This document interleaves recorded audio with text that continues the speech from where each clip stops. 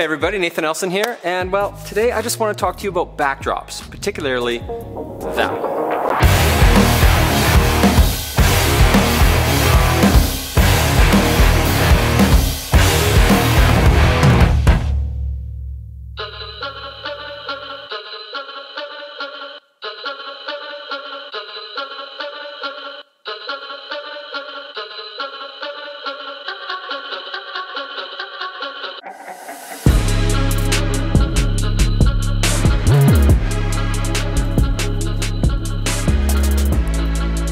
It's here and it is so pretty. My very own custom painted backdrop.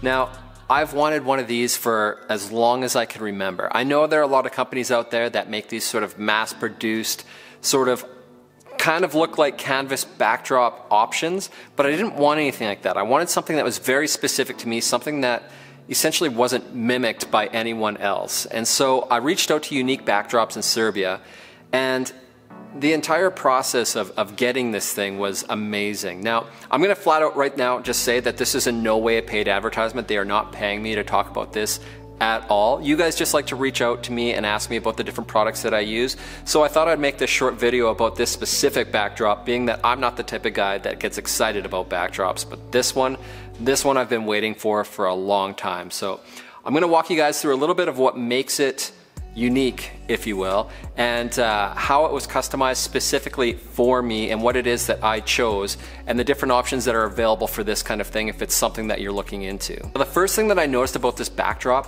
when I pulled it out was just how incredibly thick the canvas is. It is not a cheap material in any way. It is super heavy, designed to last for essentially as long as canvas can possibly last. And the way that it's going to continually wear is just going to make the backdrop look better and better and better as time goes on. And that was one of the things when I ordered this backdrop. I didn't want it to look out of the box like this pristine, kind of never been used backdrop. I wanted it to have that wear. I wanted it to have that aged look to it.